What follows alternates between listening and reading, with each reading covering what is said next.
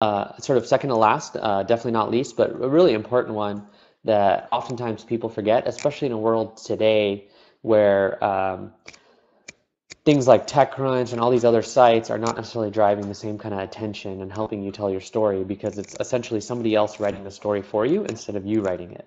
So many years ago at Kissmetrics, we had a pretty large lawsuit that hurt the business quite a bit, and we were able to use that opportunity and use the audience we had to just message about it and talk about it, and it really helped. It really helped us frame and show kind of our point of view and our perspective on this really like sort of pretty much like harmful business issue that we ran into. Another one is it really helps you when you're trying to highlight success and want to show what you can do for your customers.